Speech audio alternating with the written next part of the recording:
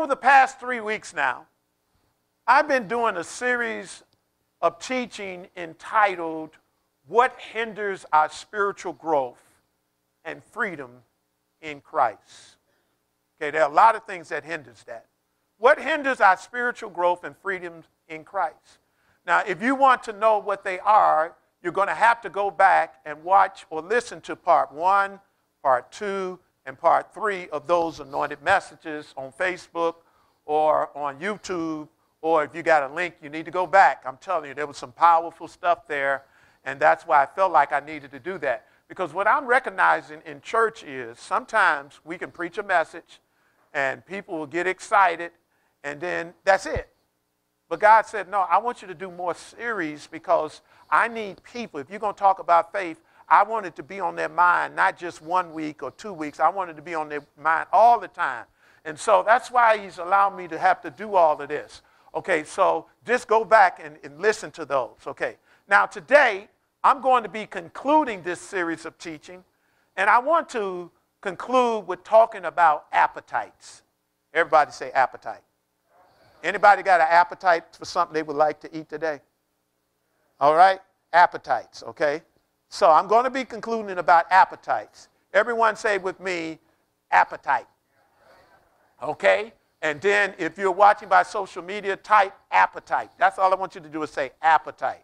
Okay? So it's important that we understand. Okay? So now, what is your appetite like when it comes to spiritual growth and freedom in Christ? What is your appetite like? Okay? What is your appetite like when it comes to your spiritual growth and freedom in Christ? Now, I need y'all to listen to me. God created us with an appetite, which is essential for physical survival. No one can survive without food. Okay? Is that right? Nobody can survive without food. When we are hungry, what do? We eat, or we get down, or we grub. Amen? And after some times, we are hungry again, and this what we do. We eat. Some people eat 1 time a day. Some people eat 2 times a day. Some people eat 3 times a day. Some people just eat all day. Amen. They get up in the middle of the night and they're eating. Amen. So, but they eat again and again. And the cycle goes on. And because this cycle goes on, what? We survive. Do you know what God has also created in our hearts? He's given us a hunger or an appetite for spiritual things. He's given us an appetite for spiritual things. And I want to ask you a question. Do you have an appetite for God? Do you have an appetite for God? Do you shop at God's supermarket for your spiritual nourishment? So where are you shopping when it comes to your spiritual nourishment? That's because our appetites dictate the directions of our lives. Whether it be craving of our stomachs, the passionate desires of possession or power, or the longing of our spirit for God. But for the Christian, the hunger for anything besides God can be an arch enemy. While our hunger for God and Him alone is the only thing that will bring us the victory. God wants you to have victory in every aspect of your life. He wants you to have victory. That's because your spiritual condition, but your spiritual condition will always depend on that. Say it again. Your spiritual condition will always depend on that. You see, your hunger for spiritual food of God's word, your hunger for God's presence in your life. Oh, I want the presence of God to be evident in my life. David recognized that when he messed up, and he says, God, please don't take your Holy Spirit away from me. Samson messed up, and he didn't know that the Spirit of God had even left him, and he began to do everything in the flesh.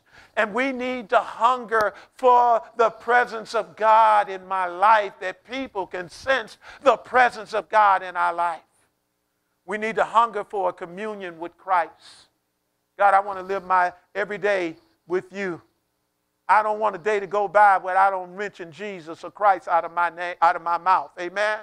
We need a hunger for fellowship with the Holy Spirit's presence, because the Holy Spirit is a comforter, and he's a guider, he's a protector, he's a warner. Amen. Amen. We need the Holy Spirit's presence, and we need a hunger to live for God and for his glory. When I leave this earth, I want to be known that,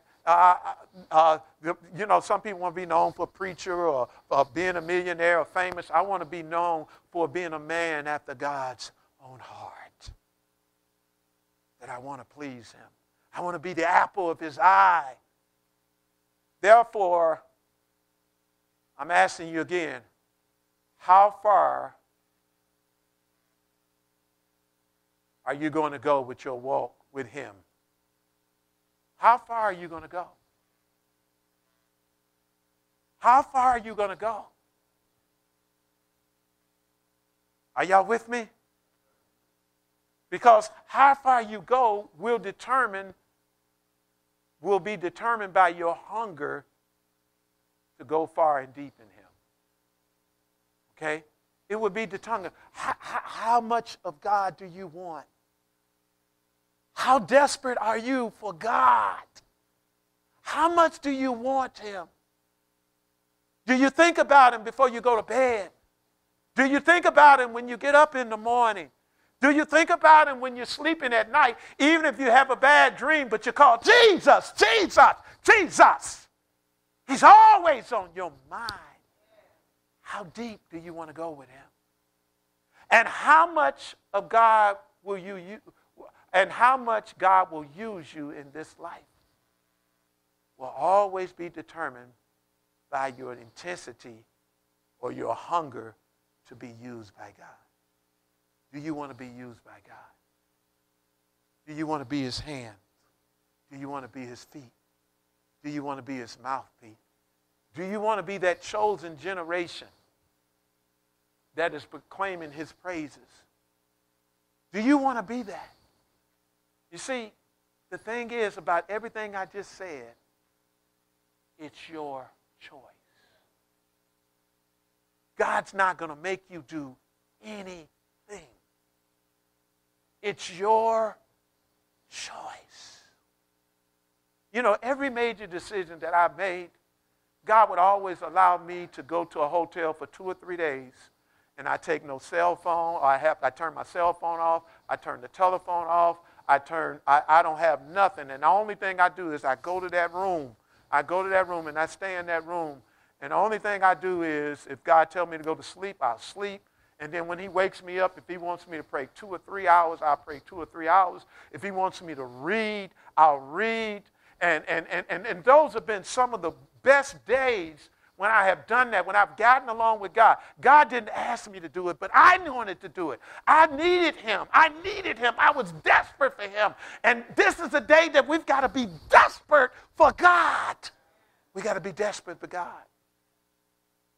And so I declare to you that now is the time to get spiritually hungry. Now is the time to get spiritually hungry. Somebody type that. Hallelujah. Lord, help me to be spiritually hungry. Help me to be spiritually hungry. What did Jesus say about hunger? What did he say about hunger? He said this in Matthew. I want to turn around, but it's not there. But Matthew 5:6, it says this: blessed are those who hunger. Okay, you know what that word blessed means? It means happy, fulfilled. It says, blessed are those who hunger and thirst for righteousness, for they shall be filled. You ever ate a good meal? Amen. You ever ate a good meal and you couldn't eat no more? Y'all know what y'all wanted to do, right? After you ate that good meal. Yeah, you want to find a place to sleep. Amen. You start yarning. Amen. Y'all got to go now. I'm full, Amen. But he said, you shall be what? Filled. Yes, God is in the filling business. In fact, the word fill means to be satisfied in the sense of being stuffed after a scrumptious meal. Amen.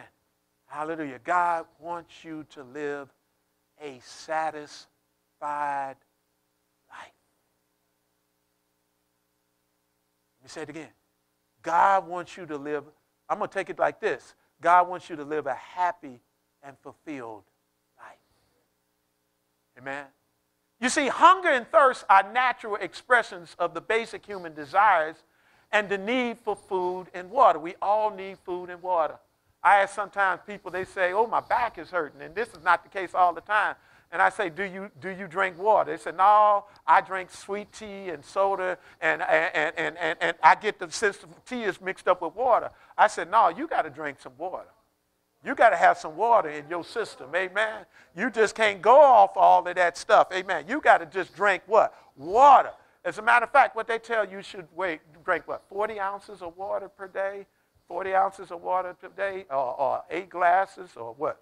5 glasses or something? 8 ounces? Okay. So you should drink water, okay? You should drink water. So that's a basic need. We got to have what? Food, and we got to have water. Now, one of the clear indications that something is wrong physically is when we lose our appetite. You know something is wrong, especially if it go on for days. You know something is wrong. You know that you need to call the doctor when you lose your appetite like that. See, a decreased appetite occurs when you have a reduced desire to eat.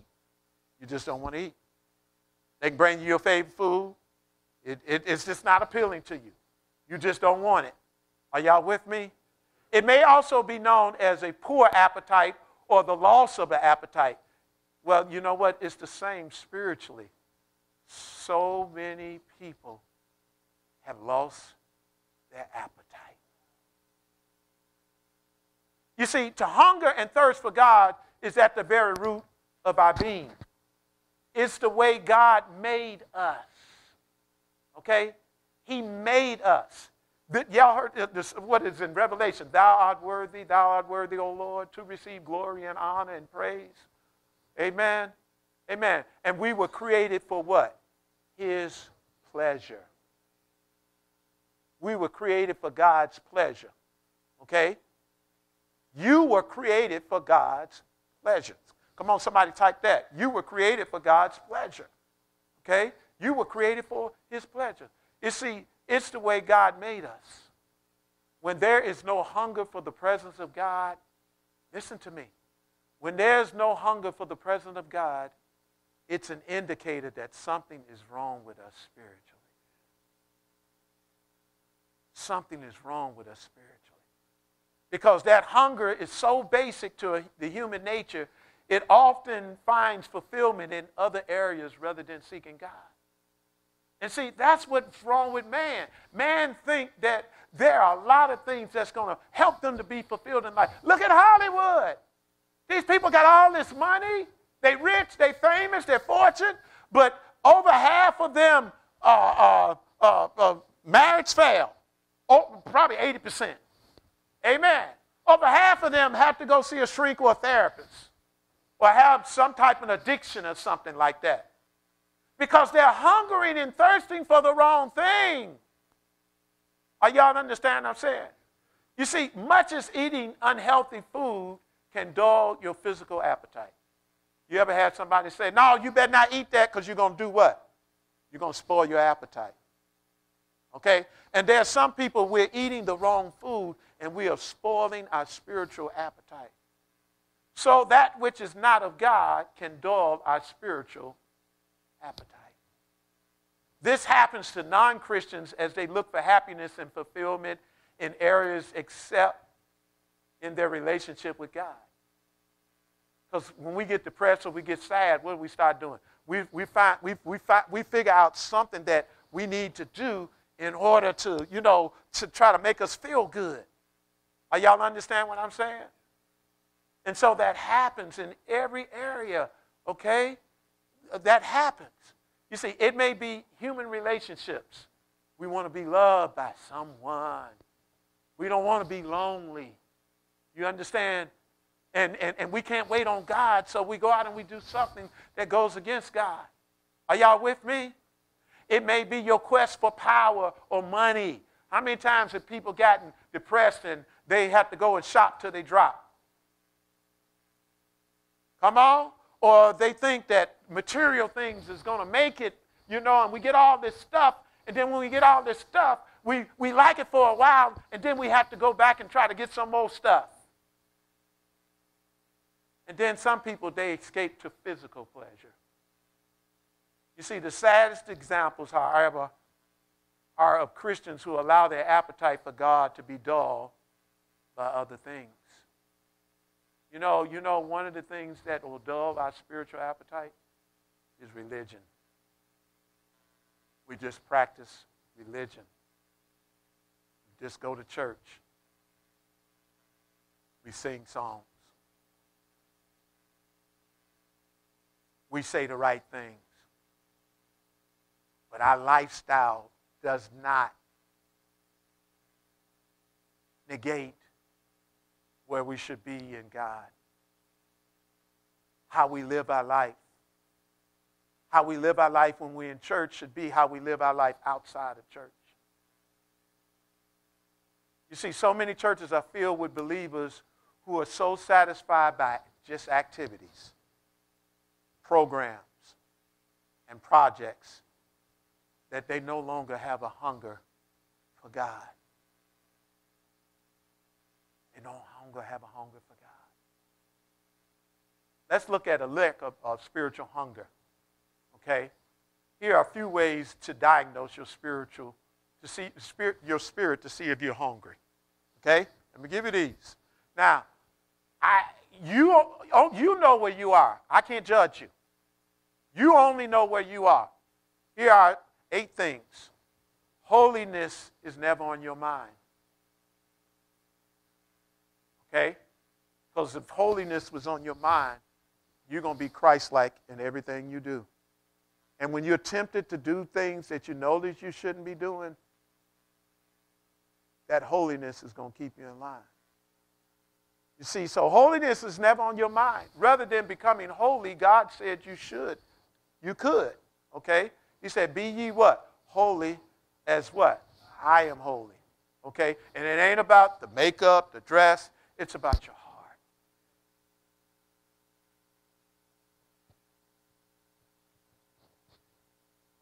You concentrate on the world in the place of sanctification. In other words, you're not separating yourself the way that you're supposed to.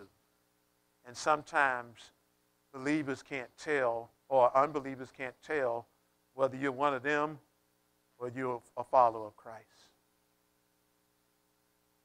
So you don't set yourself apart from God, because you're finding yourself being in that arena, and you're not. That's not on your mind like it used to be. 2, other things take precedent over your relationship with God. In other words, you'll commit to different things. You'll commit to other people. You allow yourself to be influenced by other people. And you know what's right, but you find yourself allowing yourself to let other things take precedent over it. So if you were on your way to church and somebody said, hey, I got this gift certificate I want to give you, and we need to go shopping now. And you're on your way to church, you'd be like, all right, let me text Pastor. I'm not going to be there, because we got to do it now. Come on. Other things are taking precedence. Amen? Are y'all with me? Okay, number 3, you aren't hungry, which means your spiritual tank is empty, but you don't see any reason to refill it. You just don't see any reason to refill it. When it comes to spiritual things, it's just like, wow. 4, you're full of yourself, and you trust your own abilities.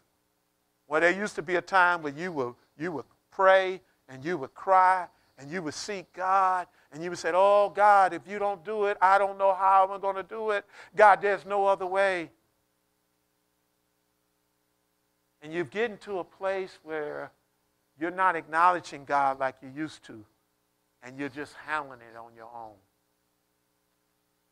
5, and this is what has happened in the pandemic. Weariness and fatigue has taken over. You're just tired. You're frustrated. Asking God, why? You see, life wears you out because you attempt to carry what Jesus already has. It's not your burden. He said, I already got it, but you got to give it to me. And a lot of times we'll come to the altar and we'll give it to God, but we have this imaginary string on it, and then what happens is we walk away and we let the string go way out, way out, way out. And then when we get out of the presence of God, we reel it back in.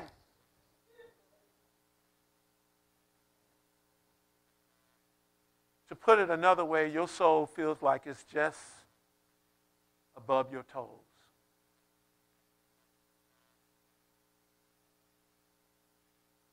You just become weary.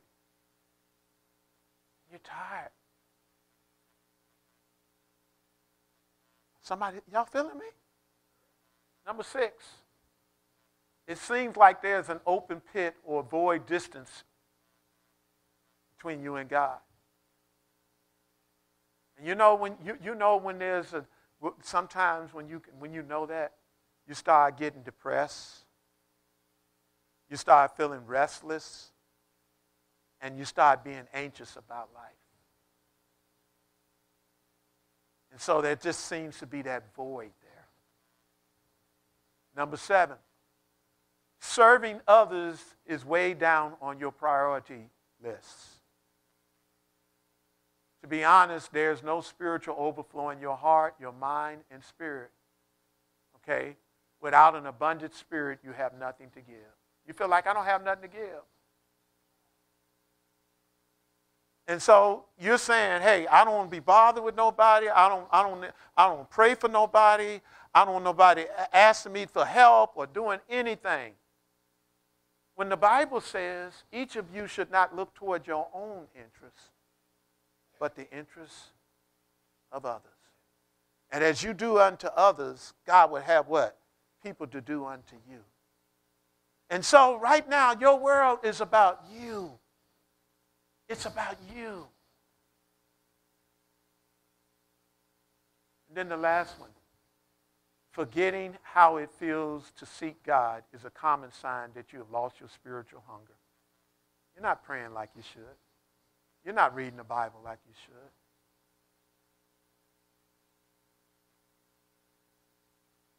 On the positive side, when you feel that way long enough, you may find your way back to Him.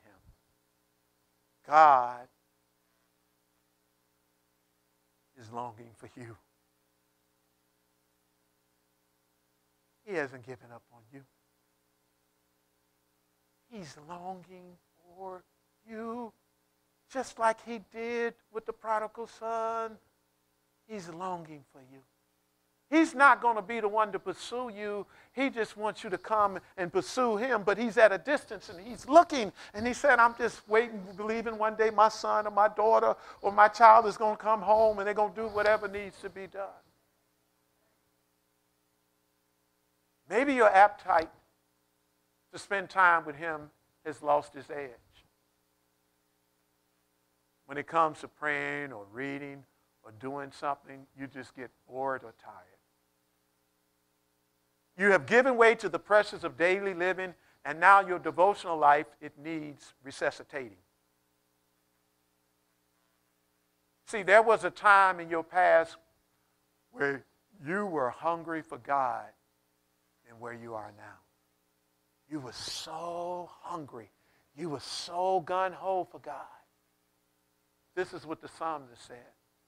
He said, one thing I ask from the Lord, this one thing I seek.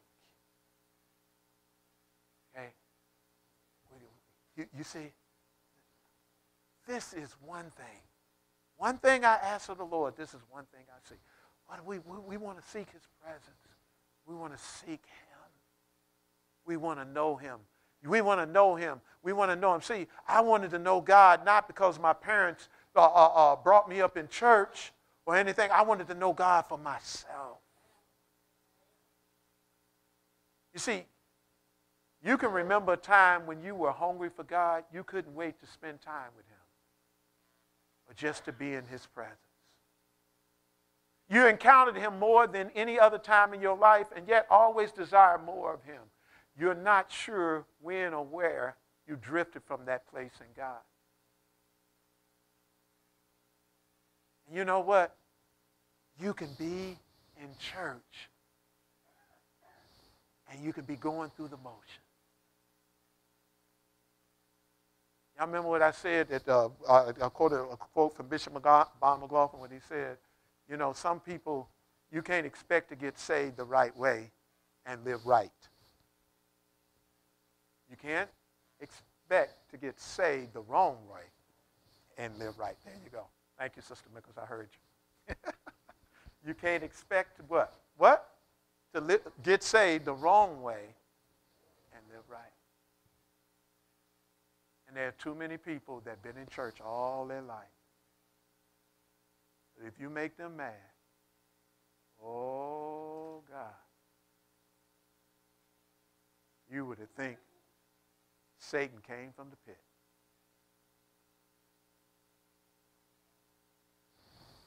You see, all you know is you need to find your way back. See, this is a message of hope. I'm telling you the signs. You need to find your way back. You see, so many Christians today snack their way through the day on junk food activities, and then they find they have no time to feast with God. We complain about our busyness and how tired we are, but that is typically a spiritual problem more than a problem of schedule. We desire everything except God at times. We take God in small doses throughout the day and the week, and somehow we hope that on Sunday we can catch up with our time with the Lord. What has happened to some believers is that their appetite for other things have taken the place of their hunger for God. And in order to understand what I mean, let's look at this, Proverbs chapter 23, verses 1 through 3. I'm almost there. But I'm giving you this because, you know, God is saying, you got to disciple people. You got too many people that just go to church, but they have not been discipled. They know so little about God's word. They only know the scriptures that they've heard the preacher say.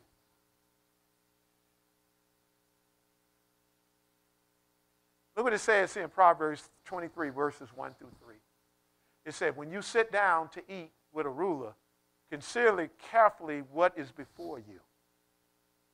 And put a knife to your throat if you are a man given to appetite. Do not desire his delicacies, for they are deceptive food. You see, it was the phrase given to appetite that I want to look at. And so the question is, what is the difference between hunger and appetite? Okay? Somebody type that. What is the difference between hunger and appetite? Let's look at this very briefly. What is the difference between hunger and appetite? You need to understand this so you will know why and how the prescription works. Now, according to the definition, hunger is the stomach feeling of discomfort caused by a lack of food intake. Okay, so if you hadn't eaten in a long time, what is your stomach going to do? It's going to start growling. Okay? Because it's saying, feed me, feed me, feed me. Okay? Now, on the other hand, appetite is a strong desire or a lacking for food or drink, whether you're hungry or not. I know when I was growing up, you know, because we didn't have a lot of food, you know, and we would get our food, and my mama would say nobody else can eat anything until they clean everything off their plate. And if there was one more pork chop left, guess what? I'm going to eat fast. Amen. Amen. And then have your stomach ever gotten bigger than, your eyes got bigger than your stomach? Amen. You saw all these people in the house, and you saw the amount of food you had, and you're like, oh, my Lord. Hello? Y'all understand what I'm talking about? Come on, be honest now.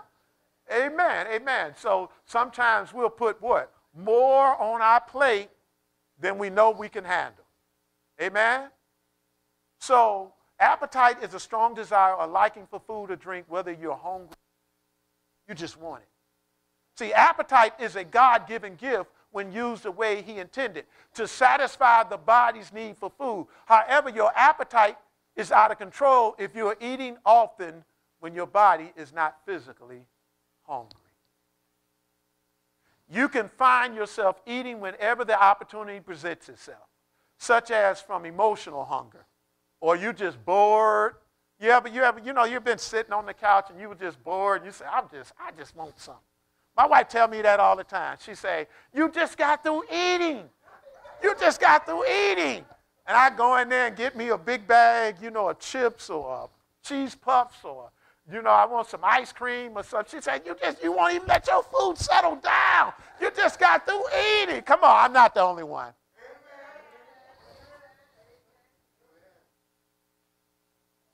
Or we just eat because simply the food is there. We just eat it because it's there. Amen? That's something. You see, failure to control your appetite is the same as failing to control an undisciplined child who throws a tantrum when he or she doesn't get their way. Let's look at the scriptures which speaks to developing this hunger. I'm going to give you these scriptures. You can write them down. I'm just going to say them and give you these scriptures. Okay? Remember, I prepared the food. You just gotta want it or not. Matthew 5:6. Blessed are those who hunger and thirst for righteousness, for they will be filled. John 4:14. Whoever drinks the water I give you, you will never thirst. Indeed, the water I give you, you will become in him a spring of water welling up to eternal life. John 6:35. Then Jesus declared, I am the bread of life. He who comes to me will never go hungry, and who believes in me will never be thirsty. John chapter 7, verses 37 through 38. On the last and greatest day of the feast, Jesus stood and said in a loud voice, if anyone is thirsty, let him come to me and drink. Whoever believes in me, as the scriptures have said, streams of living water will flow from within him. Isaiah 55, verses 1 through 2. Come, all who are thirsty, come to the waters, and you who have no money, come buy and eat. Come and buy wine and milk without money and without cost. Why spend money on what is not bread and your labor on what does not satisfy? Psalm 63:1. O God, you are my God. Earnestly will I seek you. My soul thirsts for you. My body longs for you in a dry and weary land where there is no water. Revelations 22, verse 17. The Spirit and the bride says, come. And let him who hears say, come. Whoever is thirsty, let him come. Whoever wishes, let him take free of the gift of the water of life. Now, it is obvious that the imagery of hungering and thirsting after God is a scriptural concept. It's a scriptural concept. You see, from the prophets of the Old Testament to Jesus and through the books of Revelation, the people of God are always depicted as those who develop a desire for God. Can you imagine that you're in the presence of God for 40 days and 40 nights? And I'm not talking about Jesus. I'm talking about Moses. In on the mountain.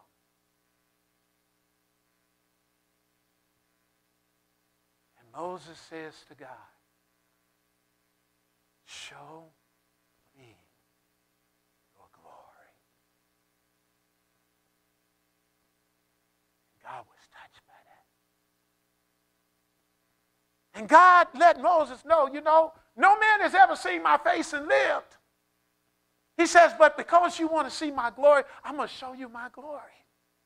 He said, so when I pass by, I'm going to pass by. And when I pass by, I'm going to put you in the cleft of the rocks, because if you saw everything, that you would be just annihilated. But I'm going to put you in the cleft of the rock. And when I pass by, I'm going to cover it. And then when I get by, I'm going to let you see my backside. And when Moses came down from the mountain, people know that he had been in the presence of God, because his face shone for hours upon hours, that they could not look at Moses in the face because he got the backside of God. Amen. They could not see his face, so they had to put a veil on Moses' face.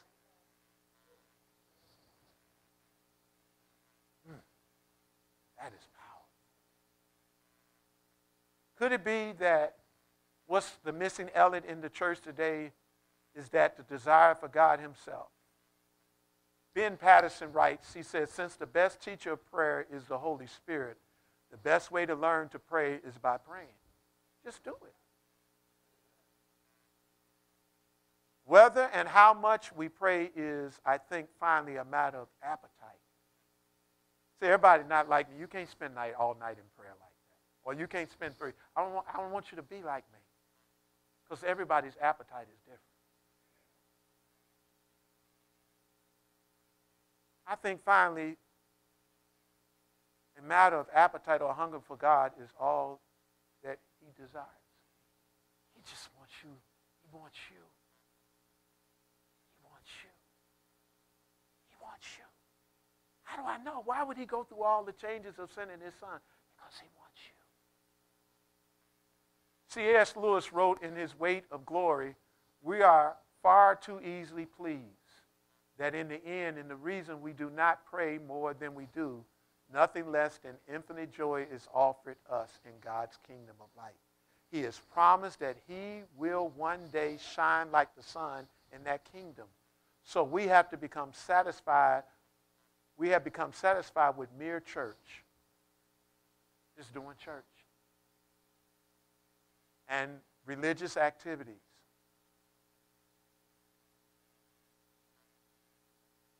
See, there's nothing wrong with these things, but there's more than foam left by the surf of the ocean of God's glory.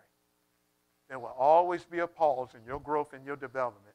But the key question is, what is stopping you from restarting? And let me get through this last part, and I'm done. See, God wants to equip you with the skills that you need to begin these habits. See, in order to grow, we need to eat. Let me say it again. In order to grow, you need to eat the Bible. In order to grow, you need to eat the Bible. In order to grow, we need to breathe prayer. Well, I want to say that again. In order to grow, we need to breathe prayer. In order to grow, we need good spiritual hygiene. Okay, when you have bad hygiene, that's because you don't wash up. Come on. You get around people and they're like, oh, Lord. Okay? We need good spiritual hygiene. And you know what good spiritual hygiene is? Is when we're confessing our sins. And we're saying, God, I messed up. Please forgive me. If you give me another chance, I'm not going to come to you with the same thing. But you forgive me. We need to confess. In order to grow, we need to care for caring family. We need fellowship. No man is an island unto himself. Now, I didn't say that was a scripture. Okay? I said no man is an island to himself. Two are better than one. Let me say this. As a pastor, I need you. I need you. Okay? And you need me. We need one another. We are better together. You know, as I said, when a lion attacks, he always looks for what? The weakest link. And he tries to separate them from the pack. And if he can, he'll separate you. Can I say this? I heard this last night. What's his name that you be listening to all the time? Don Hanna out of Chicago. He said this. I want to make sure I get it right. When Saul persecuted the church, he persecuted the Christians, right? He threw them in jail. He had them,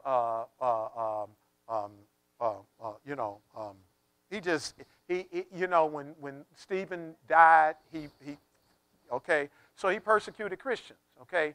Okay, now, Saul is on the road to Damascus, okay?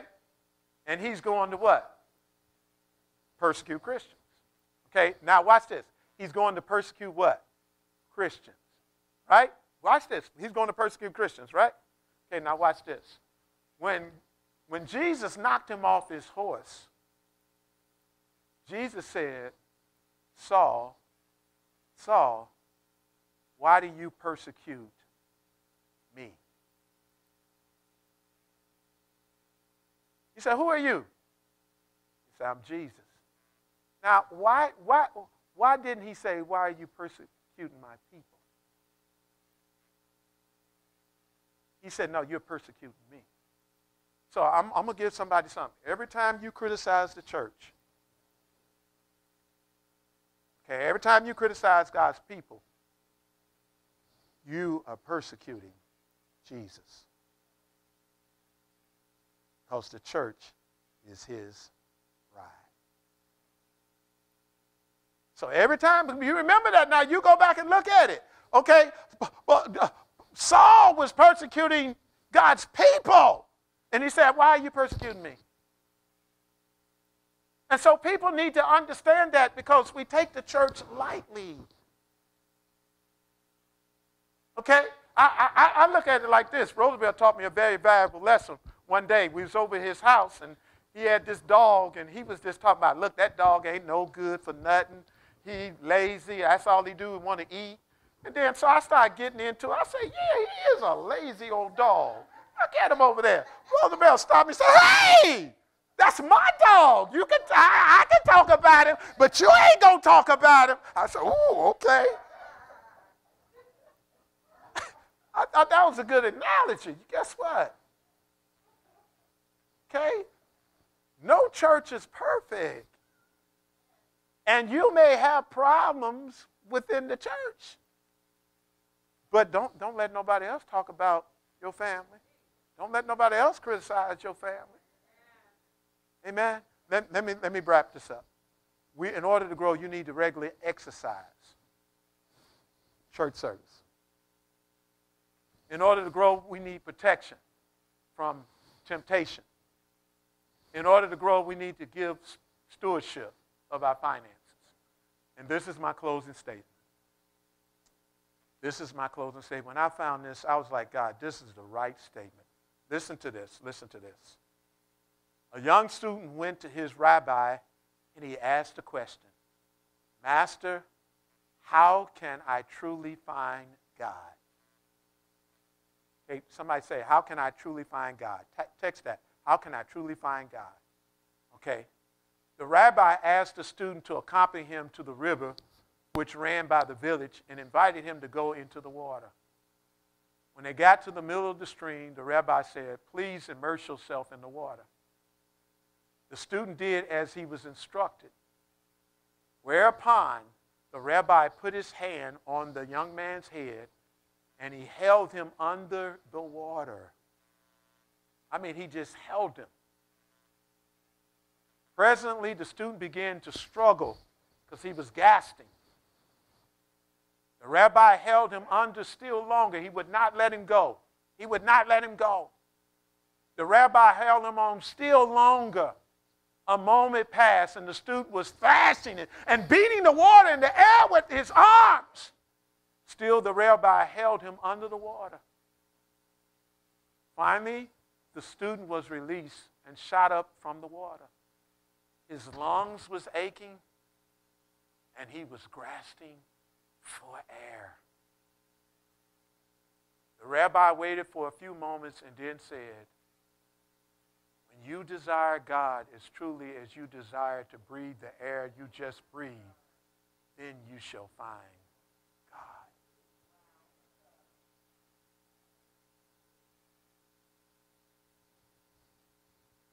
How much do we want God? How much do we want God? I just want you. Is that your desire sometimes? Now, there are days where I just need a break. It's all right to take a break. But don't let that be a habit. We should always just want him. You should just want him. I just want you, God. I want you more than anything. I want you. Are you one that got saved the wrong way? Trying to live right?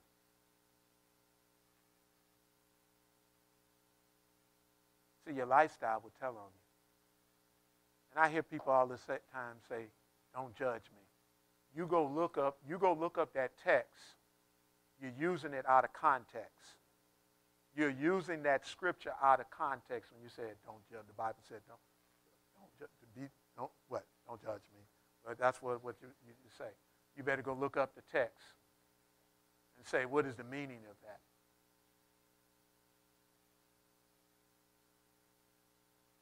You know what? I just want you to want God just like I want him. Let's stand.